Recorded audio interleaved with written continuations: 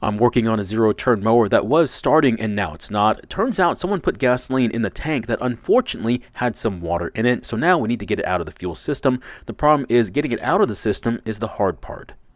Now I did siphon all the bad gasoline out of the tank and the fuel lines, but there's still some of it in the carb's bowl. To get that out, I'm just going to put my own fuel into the carb's throat and have the engine burn it up instead of trying to drain the carb, which is a pain on this engine.